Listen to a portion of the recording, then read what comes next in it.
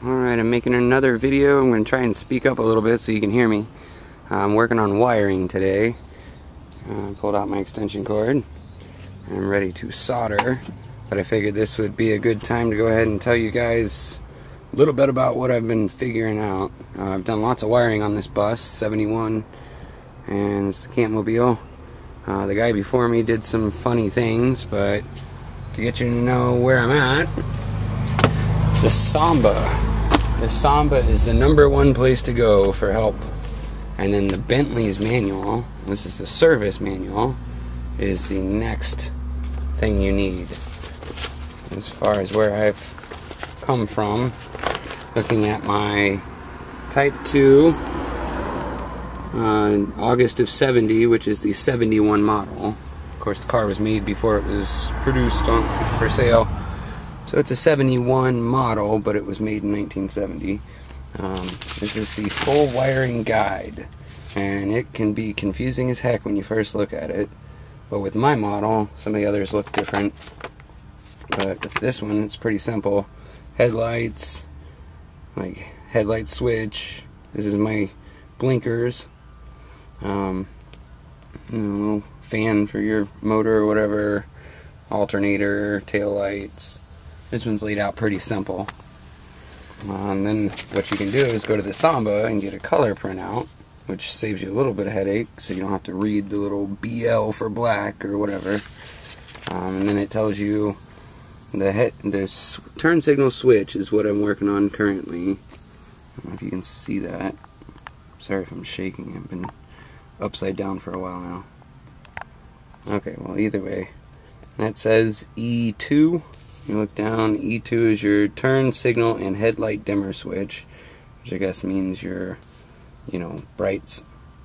And so the problem I was having is that it wasn't working at all. So when I got in here and started pulling it apart, I actually went to a junkyard and pulled out a second switch, and that's from a 74. It has fewer wires than mine does. And so I got in here, realized that the guy, I guess, previously had replaced this switch, but he didn't feel like pulling the wires out and just putting it in new, so he hog pinned them all together. Same color assemblies though. Brown and white is brown and white, and so forth. When you get under there and you look, it's so blurry, but there's a 5-piece connector where all the coordinating colors come out the other side, but the colors that come from my switch to go in correspond with each one. This one has 5 on it. When I got in there, I found one that has 6. That's because my brown wires that come out for ground go into there, so I've got the 6th one saving me finding that one. One thing I did was underneath here there's 4 screws, and they hold your steering wheel in place. So I pulled them all out and got in there, and I found a brown and white wire that was not connected. And so I searched and searched, researched, looked over the wiring guide. The wiring guide said it should go somewhere. Dimmer light switch. So I started getting underneath the dash here. I'll show you in a second. I'm going to try to fasten that. But it obviously went somewhere. I plugged everything in, had it all nice and functional. Turned my key, which I've left on here. When I turned the key and I used the blinker, I'd found out that these wires had come off. So I'm about to solder. That's what my extension cord's for. So I'm going to solder this back together. I've discovered that there's one spot right there and one spot right there. So then I deduced by turning on my key, turning the blinker, touching that to the spot I thought I went, which I was right. It goes down on the bottom there.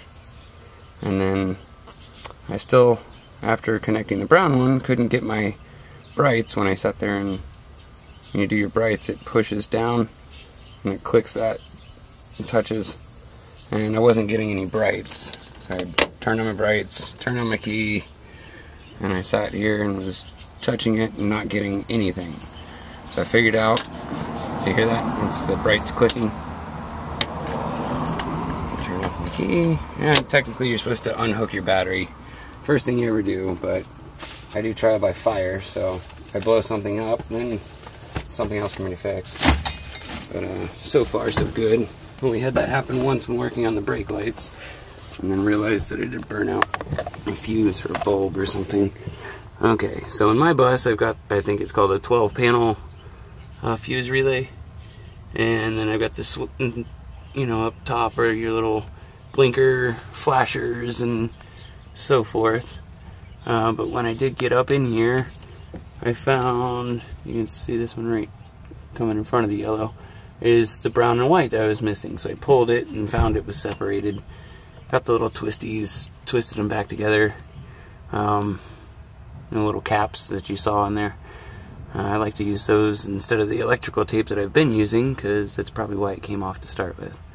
Otherwise, I had gone through and tried to use my horn. I realized that there's supposed to be a wire on the bottom that connects to this post, and when you come up, the post touches up in here, and then when you push the horn, it pushes it down and makes the connection with the little spring that's in here.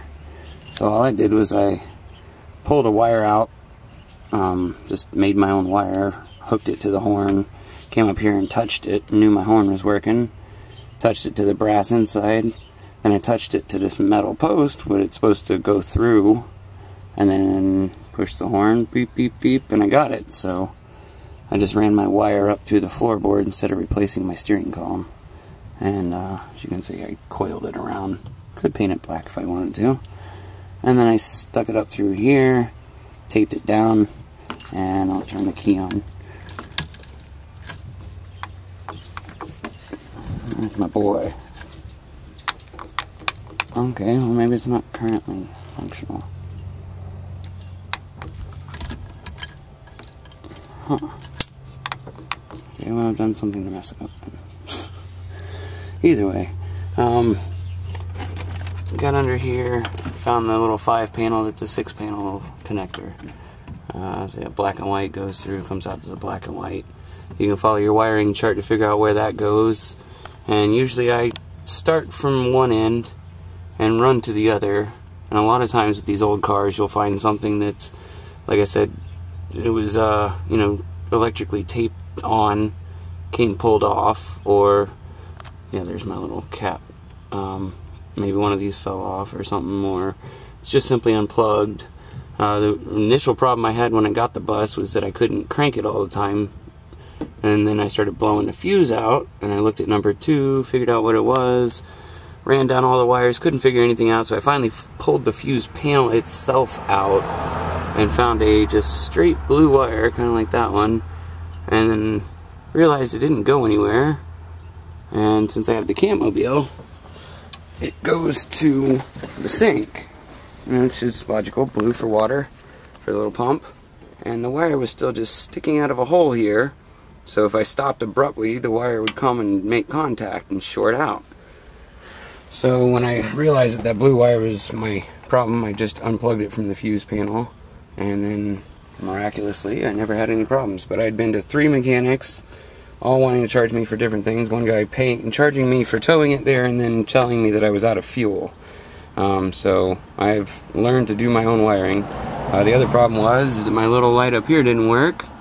And me and my brother ran through the wiring guide and figured out that the little buzzer here has a ground in it, and if that ground is connected and missed somewhere else, it just won't work. So we just unplugged it, which I think is the buzzer ground. And so when the button comes open, you get your buzzer when the key's on. We just unplugged that and never had any problem. But a lot of your stuff actually goes through that. Your grounding is seriously serious in the bus, but a lot of times I find my ground problems and fix them. You can use a tester light, you know, like with stuff like this where it's not already connected. Just clip the alligator clip on there and then touch it and see if you get a connection, and usually you can figure out a lot of problems. I went through my light switch here, and I almost bought a new one of these until I realized that it was the switch running through, and I saved myself the money and trouble. That it was about $100 for another switch. So once I did that, I figured out that you know, the problem was in here. I unplugged it, pulled it out, and it had melted together. So next thing I'm going to do is I'm going to solder these together, and I should have it back together. But I think the initial problem is that the two holes there are supposed to screw the switch itself in place so it doesn't move around. They'd come off, so it was just, you know, floating in there, and eventually it just broke those wires, and I couldn't even turn the switch anymore. It was just flopping inside it, and I thought it was broken completely. Realized that was there, so I just found 2 screws in my bag, and I'm going to use them. They work out good. Would be nice if this was a harness like what's here, but throughout the rest of the bus, the harnesses have lots of wires, and they can cost you a lot of money to replace, which, like the Bug Me video shows you how to do it. But instead of doing all that, I ran around, found places where like my tail lights had been hog pinned together, and after running out my own wire from where it's supposed to go, you know, looking at the diagram, you know, you say, well, it's supposed to connect here and eventually connect over there. So I put little connectors on my you know, own wire. I'll just make a wire, make it nice and long, and then I'll clip it where it's supposed to go, clip it somewhere else, and see if I get it. And I found out that these wires, sometimes you'll find the harness and it'll be melted in a spot, and if you crack it open, you can see where one wire, which is why you're supposed to disconnect your battery when you're working on this stuff, because it'll overheat, melt, fray, you no longer have it. The other problem is it may melt the next wire next to it, and you've got 2 problems. So it will save you a lot of headache if you do unplug your battery before you do any electrical work. Then when you've played with what you want, or you've gotten it out to this point where it's loose, you still need to be cautious, because these wires are hot and will just melt to that or burn it out, and which is what I'm thinking happened to this guy. I had played with it, pulled it out, put it back in, and then when I turned it on, I think something was touching, and you know, it smoked after a while. So you go through it step by step, you know, chase down your problems. A lot of times it will be in your harness. Otherwise, it may just be somebody else's bad wiring job that they were trying to do. A lot of the things in there didn't make any sense. I had where your brake booster goes, or your brakes, you know, where they connect. There's 2 little circuits in there, and they're just, I guess when you depress your brakes, it tells to turn your brake lights on. And one of those had burnt out in the harness somewhere, so this guy just came across and hooked them in, but he did it all wrong. So I went back, pulled out his wiring, and made them go where they're supposed to. A lot of times there's a relay, like for my headlight switch, for the dimmer switch, goes through the dimmer relay, then the dimmer relay goes through the headlight, then comes back around into there. So if somebody shortcuts somewhere, then you're going to have a problem. So you want to make sure, I mean, it looks crazy, but it's not that hard. Once you start paying attention, I mean, your alternator has 3 wires coming out of it. Once you know where they go, one's a ground, you know, just dead ends. A lot of times you'll just have grounds. But then the other thing is all your grounds may go together. Somebody may have tied them all together and screwed them down to one big screw. So where it looks like it's a dead end, it may fall off. And if you find out those grounds aren't screwed in right, or any one of them is touching metal, anything like that, you're going to have problems. So it may look complex, it may seem unbearable, but it is usually pretty simple. It's just a matter of taking the time to do it, rather than going through 3 mechanics or more, because then none of them fixed it, and paying all that money to have them never fix it either, or paying somebody, you know, gobs of money to sit there and take the time to do this themselves, which they may not know that much, or they may be amazing and geniuses, but either way you're paying for it. So I've simply spent about an hour here to figure out that, you know, not only was it my screw that was messing me up, but, you know, and I've also rebuilt this thing myself before, trying to fix parts, you know, and then I got to hook my horn back up. I know that once I hook these 2, after testing it myself, I know that everything should work. But then, I'll show you here. Go ahead and turn the blinker. I'm going to touch my wire where it belongs, not the wrong place. And see my blinker's going really fast. That's my tail light. It wiggles. And sometimes I just got to go back there and wiggle it again. Something I probably need to fix. But where my tail light grounds into itself and then heads over to the other places, sometimes it'll wiggle loose. And when it's not making that connection there, I think it's just getting too much going the rest of the, it's a shortcut basically. And so when I wiggle it back into place and get it secure, then not only do I get my right blinker, but I also get a steady blink. So some things like that, like the idiot's guide will tell you, listen to your car, you know, it's kind of the same with electric. If something's doing something you don't recognize or it's being weird, you know, like one of the idiot guide things is when you turn it on, just get both those lights. Then when you crank it up, you know, you should only have this one for a second. Then when you rev it, you know, and it'll run your alternator and that should go out. But, you know, like my little lights in here, you know, the bright ones only comes on whatever. But when you look in the back, a lot of these lights twist in, and when they twist in is when they ground. So if they just jiggle loose, you're not going to get that ground, and then you may have other things acting funny. And there's a lot of, you know, deduction work here, but I've also hooked up my stereo, and that took a bit of, you know, figuring out how to take an old school system and hook it into the new school. And then you can tell I've got wires down there that are just run under the floorboard. I've also hooked in my own cigarette lighter down there. I just kind of screwed it to the plate. My ground is actually the wall there. I just electrically tape my ground to the wall. As long as everything's connected to the chassis and the chassis is connected to the negative battery, you know, anywhere in your body should technically be a ground. I've also put in an auxiliary battery that comes off the back. I had to hook in a relay I found online on eBay for 99 cents. Took me a little work and run around on the internet, the Sambo, to figure that one out. But then once I figured out how it works, it worked. And then I just used alligator clamps to hook in a little cigarette lighter thing there.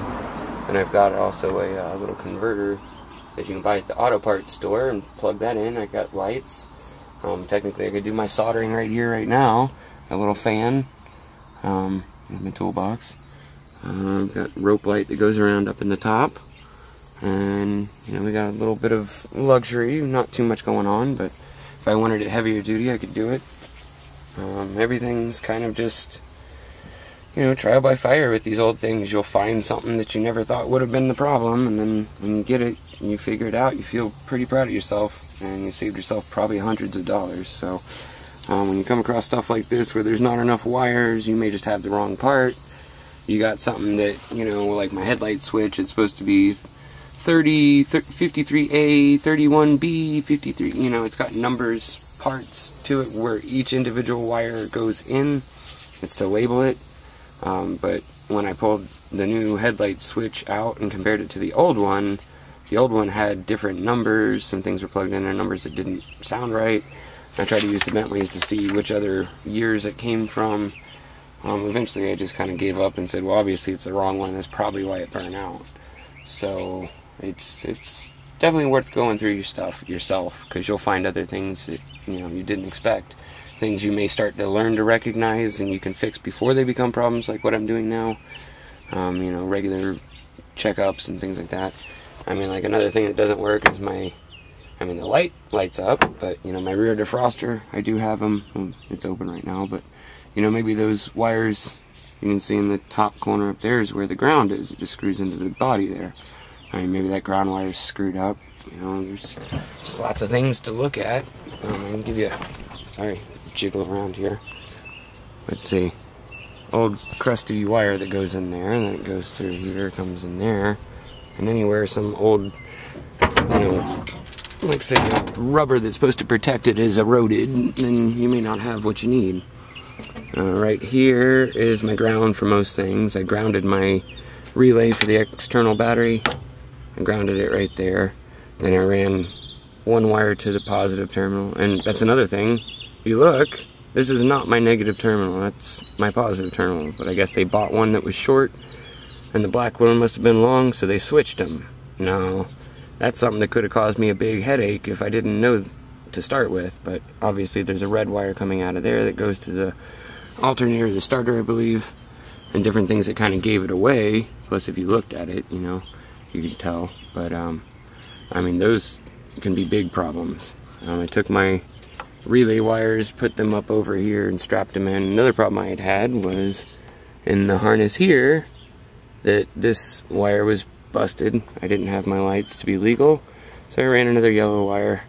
I mean, it would be best if you could find a color or spray paint it or mark it, put, you know, masking tape on there and label it or something. But, you know, I found out that the wires up inside there were messed up. Made my new wire, now I have that. Come over here. I'm not sure. That went to something else that doesn't exist anymore, but there's another grounding spot here. There's my alligator clamps to run it. And there's the wires that go to the other battery to charge it while I'm driving. The lights back here all seem secure. I don't have any problems back there. But the ones here is what I was talking about. It pulls and wiggles. And it's probably something I could replace and save myself a lot of trouble. Another thing is where the guy had hog pinned everything. It was crazy. I ended up just finding that the original grounding spot or whatever where the screw goes in was broken off. So I just used the alligator clamp to clamp it to it. And I haven't had any problem with that. And then I just clamped it to where it's supposed to ground. That's my grounding. It's supposed to clip into it, but it's broken off so it doesn't clip in. But there's quick fixes. Things like this. And you'll start looking through your wiring diagram. That went to side markers that I no longer have. They would be live, but you know, unless I'm touching the body and touching that myself, I'm not going to have any problems. But yeah, it would be a good idea to, actually I think this is the ground wire, so that's no worries. But here's one that came out. Just cut the wires off the end of it so it doesn't sit there and short out. You know, there you go. You got another problem to chase down. So I mean, you find stuff like this, you should secure it, fix it, and you'll save yourself a lot of headaches. But with these old cars, they've got the color coding. Each year is probably a little bit different.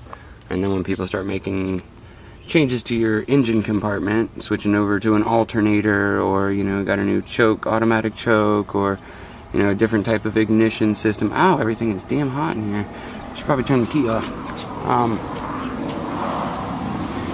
Yeah, I mean, things like that where something's hot probably means you got a grounding problem. So maybe I'm screwing something up by not having this hooked together. So, all right. Got any questions? Leave a comment. Otherwise, I hope this helped. Maybe get you interested in doing your own electrical work and give you a couple simple hints. Idiot's Guide, Bentley's Guide, and the Samba.com. S-A-M-B. Well, it's T-H-E-S-A-M-B-A. The Samba. Alright, guys. Take care.